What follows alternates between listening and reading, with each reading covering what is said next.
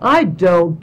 I don't really compare. You can't compare them because they're all so different, and they all have different qualities, and they all.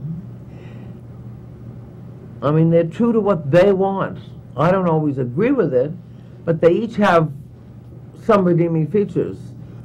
I mean, the man with the least redeeming features, which, because he was a genius, was John Huston. I think there's no question that was a genius. And so, as far as I'm concerned, everything he asked you to jump off a bridge, you jump off a bridge, because you felt really safe with him. You didn't have to protect yourself with him. And Hawks was brilliant. I mean, I've worked with all kinds of directors.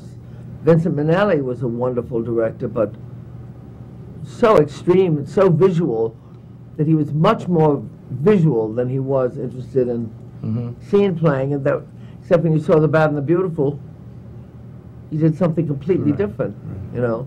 And Designing Woman, of course, that Greg Peck and I made, was a fabulous movie.